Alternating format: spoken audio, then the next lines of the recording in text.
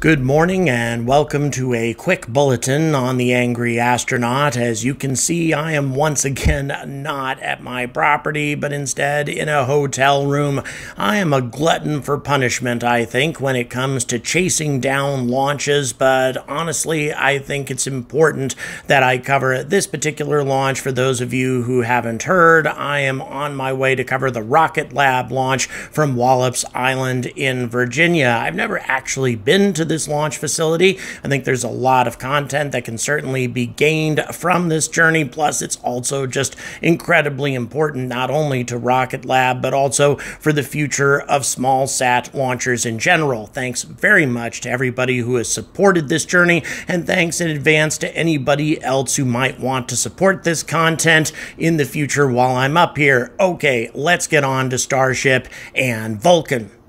It's almost as if all of this was done by design. This seems to be a race that has been put together by ULA and SpaceX, certainly not on purpose, but at the same time, that is exactly how things are winding down.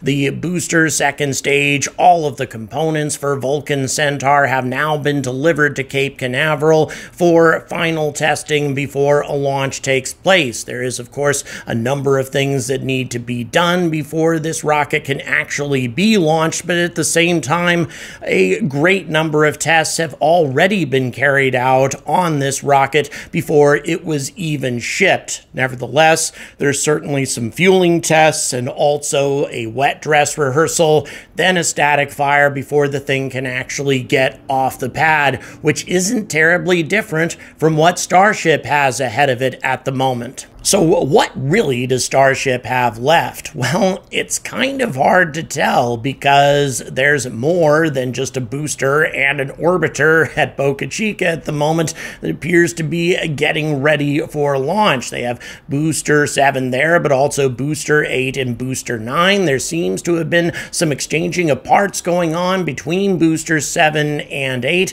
perhaps to get Booster 7 ready for an orbital test, but in my opinion, that's not what's going on. Instead, Booster 7, as I said before, is going to be used for a variety of tests, including the wet dress rehearsal, including static fires, a new static fire campaign to make sure everything is ready, make sure the engines are properly prepared, tested before they actually attempt an orbital launch. And that orbital launch attempt is not going to happen with Booster 7. It may not even happen with S-24, given that S-25 has now been delivered to the launch facility as well. In my opinion, it's very likely that Booster 9 will be used for the actual orbital test, and everything else out at Boca Chica is being used for all the preparations. Now, the 33 engines that are currently there, I believe that those are very likely going to be used for the orbital test,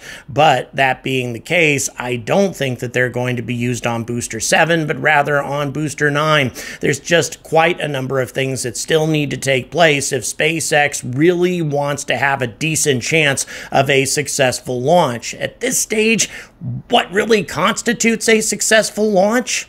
Well, at this stage, I believe that SpaceX would regard anything better than an explosion on the pad or an airburst just over the pad as being a success of some kind.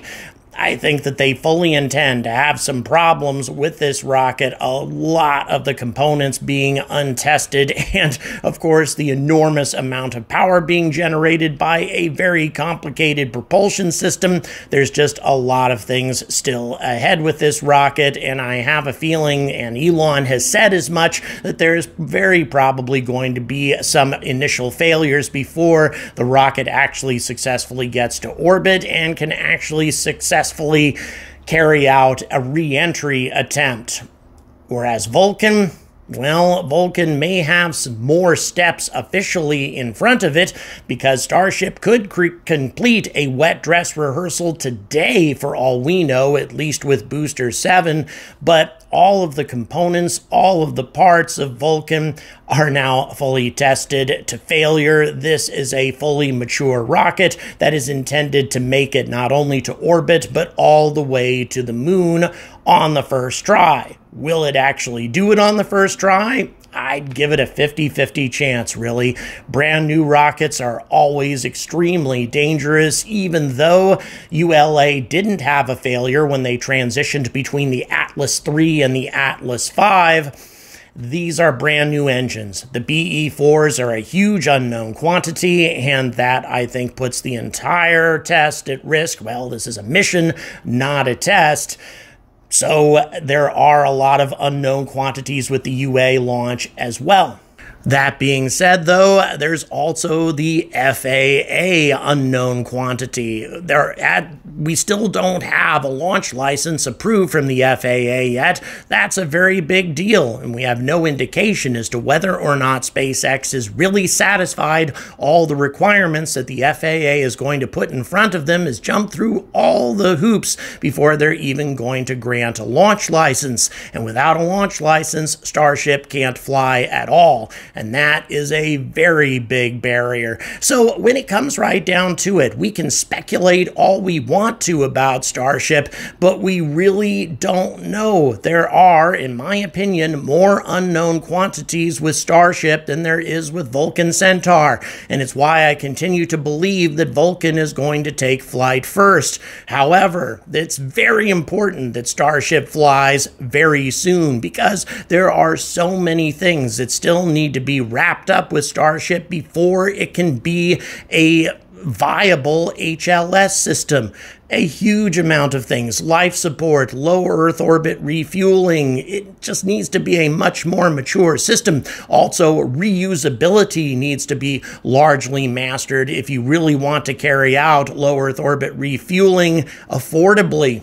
All of these things, again, are still unknown quantities, and it is for this reason, and this is going to be very, very controversial, and I think it's going to trigger a lot of people, but the NASA Office of Inspector General should conduct an investigation as to exactly where Starship really is.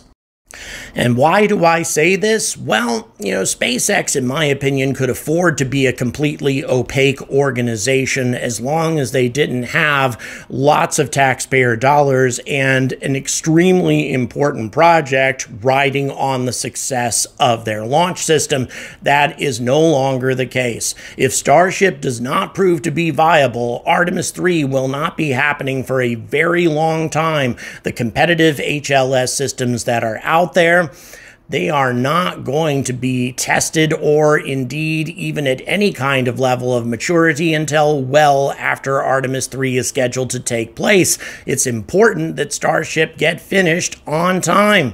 And we really don't have any solid indications as to whether or not that's really going to happen. Yes, there are the NASA liaisons with SpaceX who seem to be very confident, but we've seen that before. We saw that with SLS. What really is the story? Now, just to be clear, I still believe that Starship is absolutely the solution for exploring the universe in the long run. I believe that it's the best solution for establishing a permanent human presence on the moon. But that being said, I'm not 100% confident that it's going to be ready to land on the moon by 2026 with passengers. And I think it's important that the Office of Inspector General determines exactly where we are in this process to determine whether or not contingency plans need to start now. And also more money needs to be invested in those contingency plans. At the moment, we really don't have an earthly idea as to whether or not Starship is really going to be ready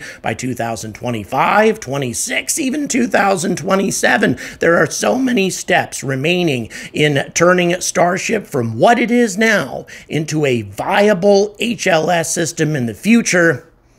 I think that there needs to be an independent investigation, if for no other reason, to give us a sense of assurance, a sense of confidence as we push forward towards the last stages of landing on the moon.